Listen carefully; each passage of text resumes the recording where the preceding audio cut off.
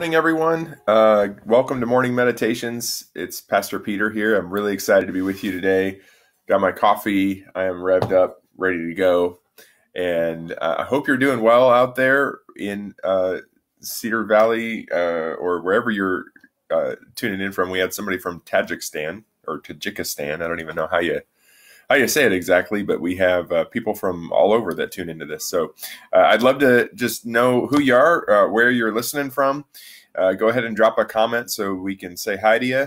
And just really glad you're here. By the way, public service announcement, it is Tuesday morning, just in case you were wondering. I know all of us are getting our days mixed together. So this has just been a great time. I'm loving this, a time to get together to encourage you. It encourages me, time to pray together. So again, drop a comment. If you're just coming into the video, drop a comment. Let me know that you're watching. And we did a challenge on Sunday as a church at Trinity. We started a challenge, and it's just a one phone call a day kind of a challenge. What would it look like if everybody in our church family reached out to at least one person every day over the phone? And we just talked about our design for relationship, and I wonder how that's going. Hopefully you're able to do that. Hopefully you're practicing that. I know for me, I get the phone out and I know who I'm going to call. And then it's just a little bit of like I'm going to call this person. Maybe I kind of secretly hope it goes to voicemail. But man, when I actually have that conversation, it's so good. It's so encouraging. And so I hope we're all doing that. Because I just think even if you don't need that encouragement, maybe that other person that you're calling does. So welcome, Wendy, Brian, Mark, and Sydney. Man, good to have all of you here, and miss all of you. Look forward to seeing you all face to face at some point. So again, if you're new here on the chat, if you're just coming in, go ahead and drop a comment. We'd love to just say hi to you, shout out to you, and welcome you. So here's our question, our deep question, kind of to start us off this morning. If your house was burning down and you could salvage one item, what would that be? If your house was burning down and you could salvage one item, what would it be? For me, I have a Taylor guitar, which is a way nice guitar for my guitar playing skills. By the way, that's kind of been my quarantine hobby that I've picked up a little bit. I've been playing a little more guitar lately.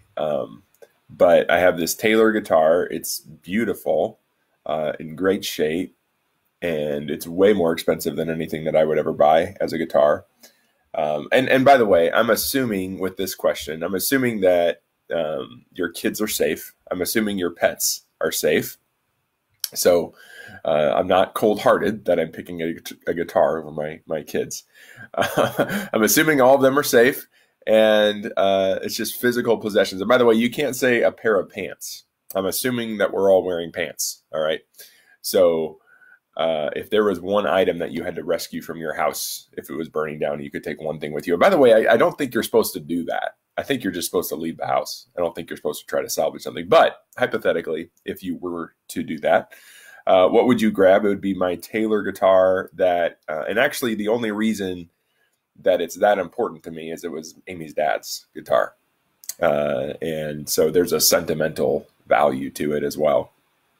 So go ahead and drop that in the chat. Go ahead and I hear someone saying my scrapbooks, man, those family memories, those family vacations, those summers when the kids were little, man, you can't get those memories back. So good call there, Wendy. And a couple other people are commenting here. Well, I'm excited to get into Luke chapter 12. I think this is probably, this parable we're going to be looking at, the parable of the rich fool, is probably the most timely parable we could have for this COVID-19 crisis. So go ahead and open up to Luke chapter 12, starting in verse 13. And I'm excited to just unpack this with you. I'll give you a moment. Tony says, my favorite hat. All right, there we go. By the way, I do have my second possession that I would pick. It's this little guy.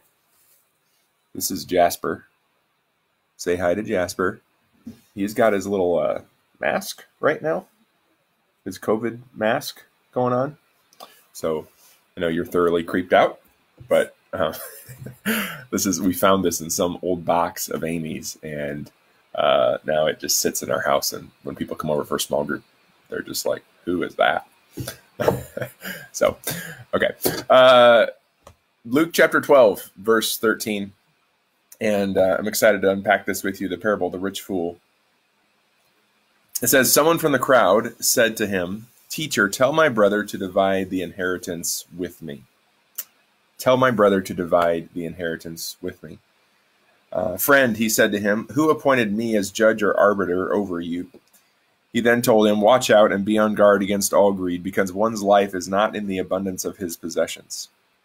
Then he told him a parable. A rich man's land was very productive. He thought to himself, what should I do since I don't have anywhere to store my crops?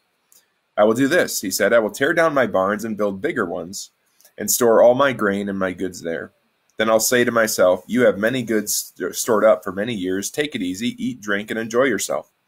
But God said to him, you fool, this very night your life is demanded of you, and the things you have prepared, whose will they be?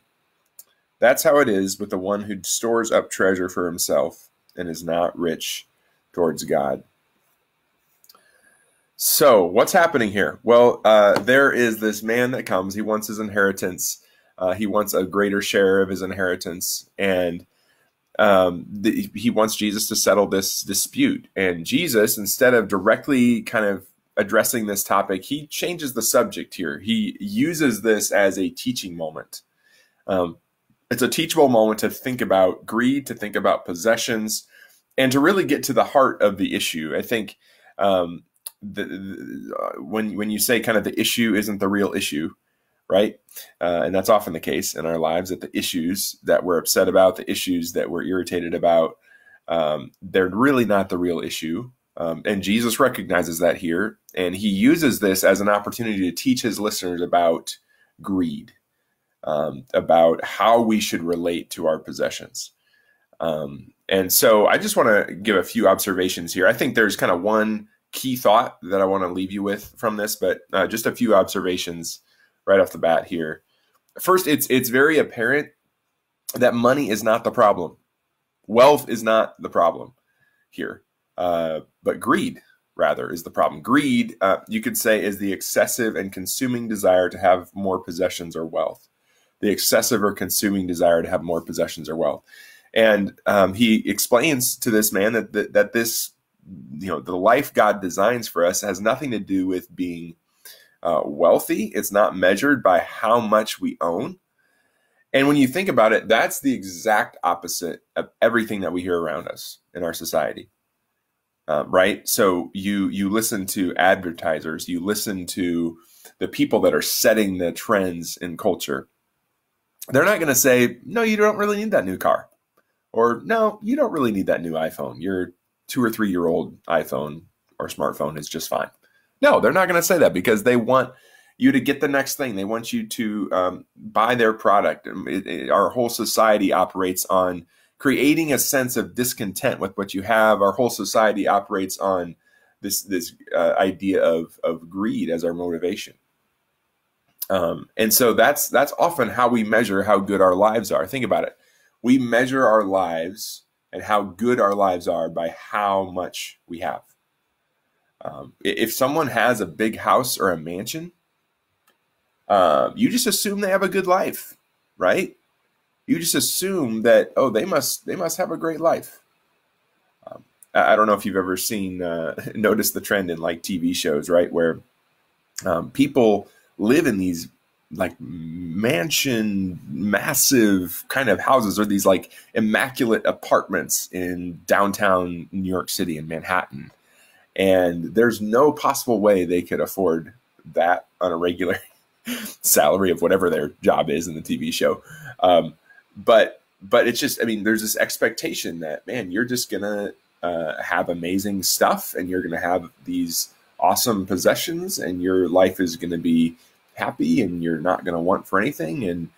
And that's just kind of what we assume. We assume that if someone has stuff, if someone has possessions, then their life is taken care of. Their life is happy, that their life is measured. Again, we measure ourselves by how much we have. And maybe we don't do it explicitly. Maybe we don't do it intentionally even, but it's just so much of how our society operates. So the real question here, money isn't the problem, greed is the problem. And so the real question for us is, how much is enough? Like literally, how much is enough? There was a rich man who was once asked that question. He said, well, just a little bit more.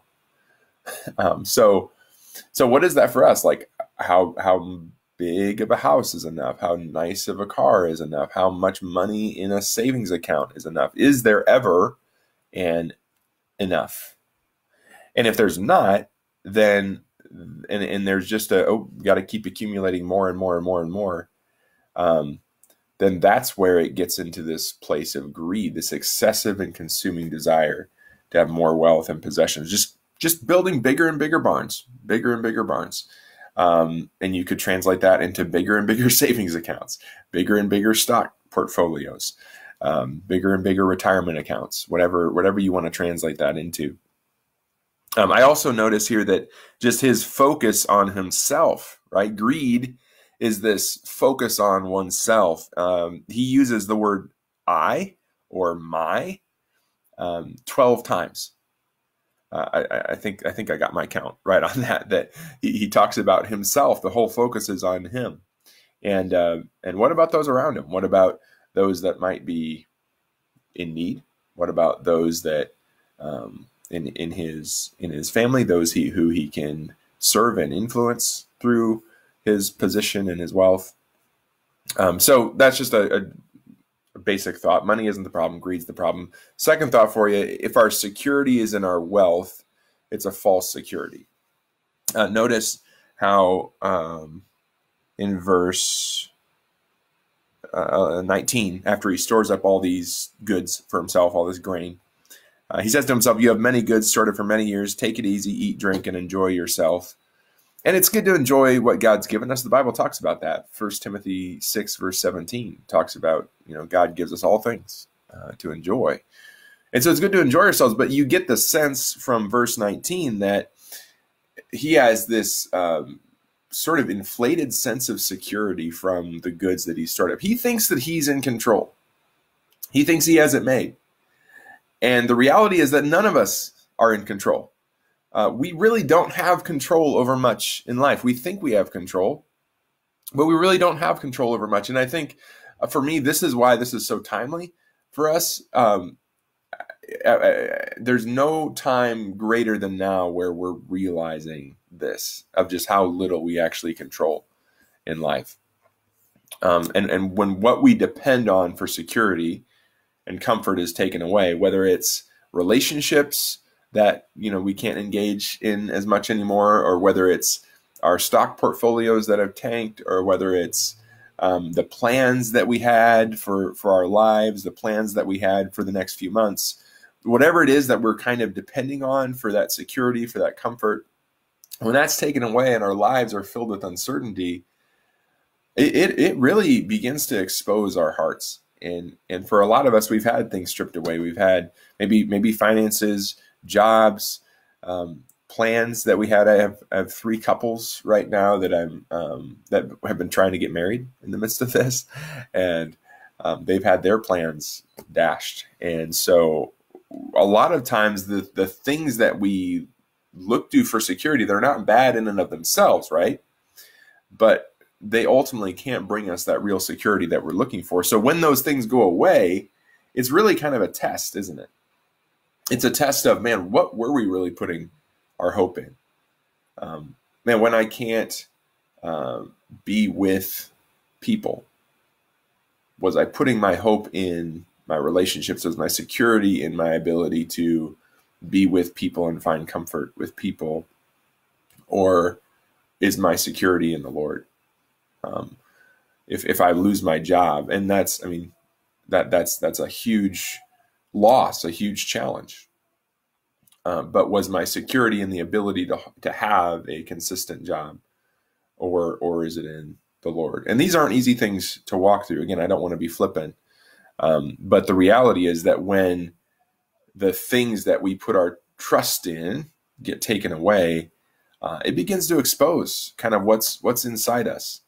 And we either, and I've noticed this happen in myself, we either draw near to the Lord, and we either seek God, and we either have a deeper spiritual hunger and need for him in turn, and we go to him during those moments.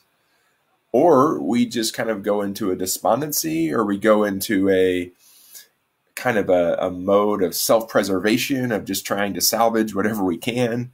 And so I don't know about you, but I think this time has really exposed some things in me that maybe there's some things that I just kind of let prop myself up in life, that I let maybe bring me comfort in life in a way that maybe I shouldn't expect them to. And so if we don't have that kind of vibrant relationship with God, that deep, abiding relationship with the Lord, it's going to get exposed during this time. And so I hope for you, as it has for me, I hope your spiritual hunger has increased during this time. I hope you've just had a hunger to be in God's word, a hunger to be in prayer, a hunger to be in fellowship, which is, I think, why you're here right now. And so I think just for me, that's a key observation, that when we look to things around us, possessions, wealth, for security, whatever kind of things of this world, again, not bad things, but just things that aren't eternal, when they go away, what's left? Last observation, then I got kind of a global thought for you to take away. We never know when it's our time. We never know when it's our time. This is so clear in this passage. I mean, God says in verse 20, "This very night your life is demanded of you." And so not only did this man die, but there's a sense here when his life is demanded of him. There's a sense that, and it talks about then the things you have prepared, whose will they be? There's a sense in which he was prepared for the future in this life, but he wasn't prepared to stand before God. His life was demanded of him. He had to answer for his life, and his possessions were just passed on to someone else. So in 1 Timothy 6, 7 through 8, Paul says, "We brought nothing into this world, and we can take nothing out. We brought nothing into this world, we can take nothing out. If we have food and clothing, we will be content with these." I shared this story in a sermon recently, but I'm going to tell it again in case you weren't there. But about a year and a half ago, Amy and I moved into a new house, into this house. And the owners of this house, they were in their 80s and 90s. They'd passed away. So before we could move in, they had this huge estate sale. And this is, I mean, I had never seen so much stuff in one house. Like there was a whole room, the whole attic was full of Santa figurines, anywhere from like 6 feet high to like this size. So I had to get him in there again.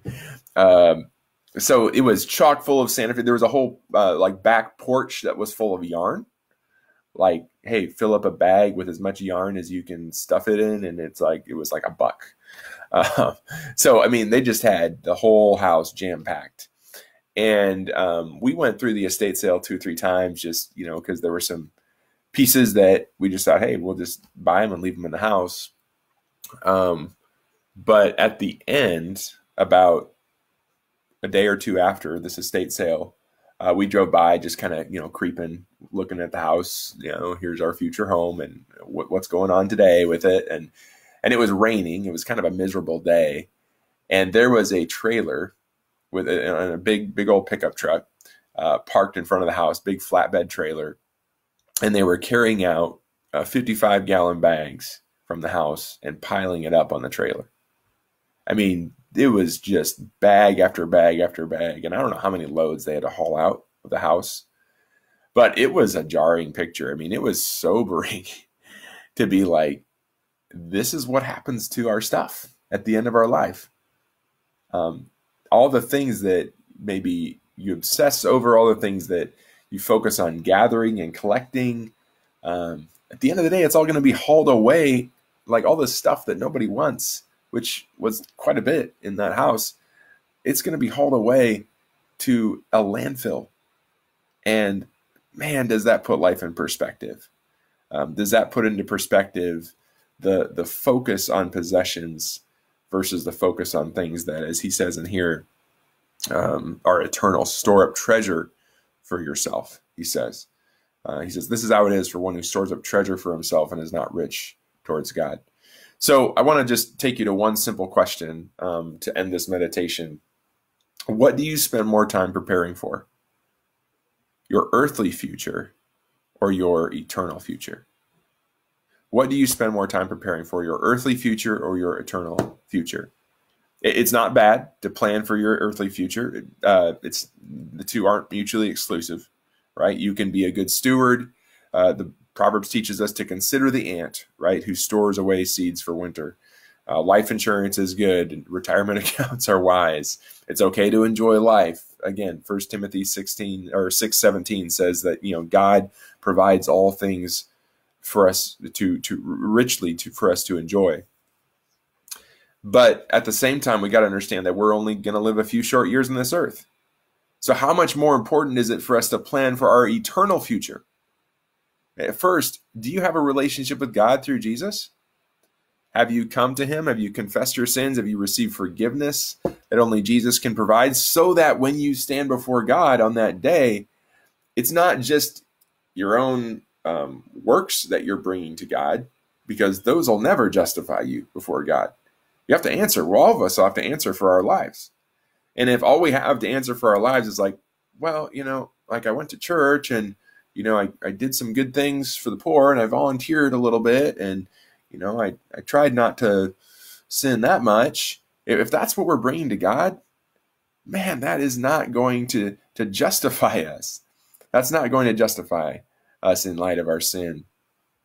What we need is Jesus to justify us before God. We need to put our trust in him and what he's done to pay for our sins so that we can be justified as we stand before God. So are we prepared for that day? First of all, are we prepared to stand before God and his throne? But then are we investing in the things that truly matter for eternity? Are we investing in the kingdom of God advancing? So what do we spend more time preparing for? Do we spend more time preparing for our earthly future or for our eternal future? And I think the best analogy I could think of with this is of a bride preparing for a wedding. And for brides that are getting ready, I mean, it's amazing to see how much energy and effort goes into. Like I said, there's been 3 weddings that I've been a part of that have basically had to be canceled because of this epidemic.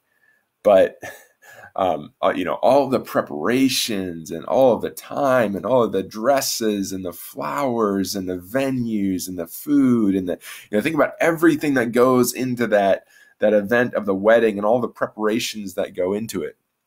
And they spend months and months preparing for this wedding. And when that weekend comes, that wedding weekend, when it comes around, there's 2 events, right? There's the rehearsal and there's the wedding.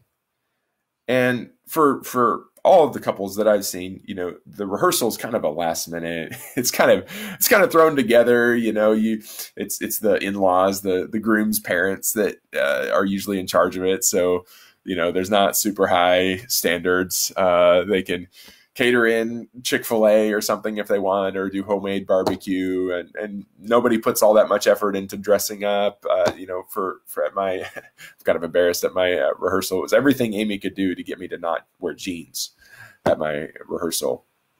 And I remember our rehearsal dinner, it's kind of like last minute. Hey, what do you think? Like a week beforehand. Hey, what should we do? What should we have? Got all these, family coming, and it's just kind of thrown together. But imagine a wedding, right? Where instead of putting all of her effort into planning the wedding, the bride puts all of her effort into planning the rehearsal and the rehearsal dinner. And all of the months and months and months of planning are in the rehearstal. And then the wedding's the afterthought. And that's kind of what we do when we focus on preparing for our earthly future, but not our eternal future. Because this life is just the rehearsal, right? This life is nothing compared to the big event of eternity. So I want to read for you the rest of this section in Luke, because I think this next section really dovetails with this parable that we've just studied. So starting in verse 22, just kind of follow along with me these next 12 verses or so. Then he said to his disciples, "Therefore I tell you, don't worry about your life, what you will eat, or about the body what you will wear. For life is more than food, and the body more than clothing. Consider the ravens. They don't sow or reap. They don't have a storeroom or barn, yet God feeds them. Aren't you worth much more than the birds? Can any of you add 1 moment to his lifespan by worrying? If then you are not able to do even a little thing, why worry about the rest? Consider how the wildflowers grow. They don't labor or spin thread. Yet I tell you, not even Solomon in all his splendor was adorned like one of these. If that's how God clothes the grass, which is in its field today and in the field today and is thrown into the furnace tomorrow, how much more will he do for you, you of little faith? Don't strive for what you should eat and what you should drink, and don't be anxious. For the Gentile world eagerly seeks all these things, and your Father knows that you need them.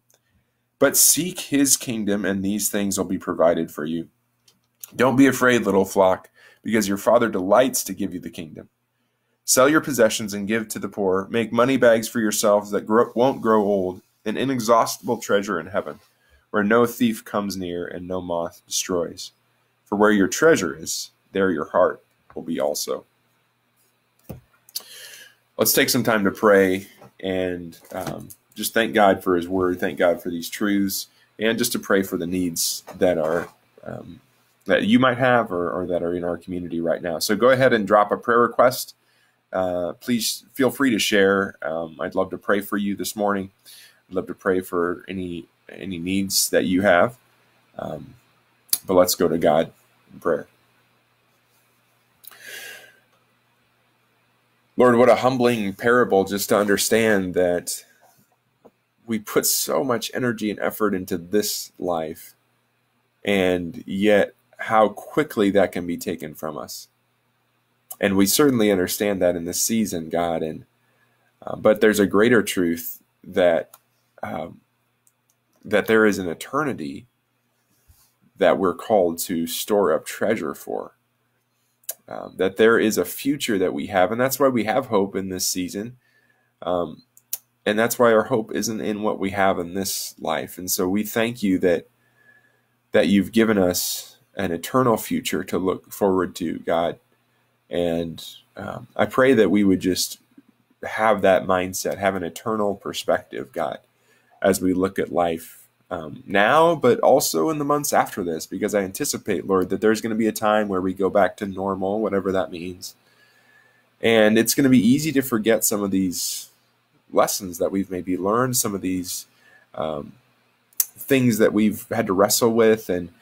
But I thank you that your word is timeless. Your word speaks to us in every season. And so, God, help us to remember this parable in the months to come, today, but in the months to come, and to just not put our hope in the things of this world, to not treasure our earthly possessions above the eternal value of being in your presence and investing in what matters for eternity.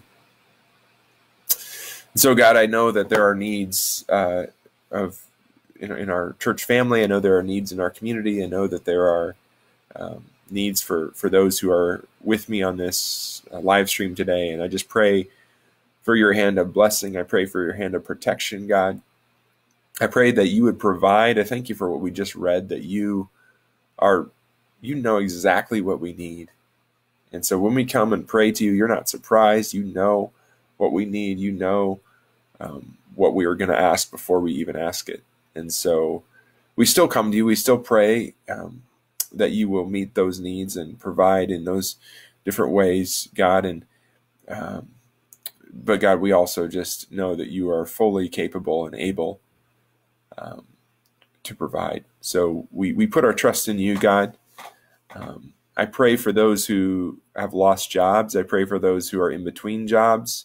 Pray for those who are looking for jobs. I pray that you would provide for them. God, I pray for those who are working in the medical fields and who are in high risk areas, or who are working in retail, or who are working in various places where they're going to be exposed to a lot of people. I pray that you would protect them. God, I pray that you would keep them safe. God, I pray for those who are sick right now. I pray for those who have family members who are sick. And I pray just for healing, God. I pray for restoration of their bodies. And in all of this, God, we don't understand why, but we understand that you are good, that you are sovereign, and we trust you. Um, and help us, God, today and in the days to come, to have an eternal perspective as we go about our lives. In Jesus' name, amen. Well, man, it's so good to be with you. Really enjoyed this. Really enjoyed spending time with you, being in God's Word. I hope you're encouraged today. I hope you get a chance to get into God's Word for yourself. That spiritual hunger, I just pray that God is building that up in your heart, and that you are just going to Him during this time, going to His Word. And then make a phone call. Encourage someone this week. Don't forget that. And we'll see you here tomorrow. God bless.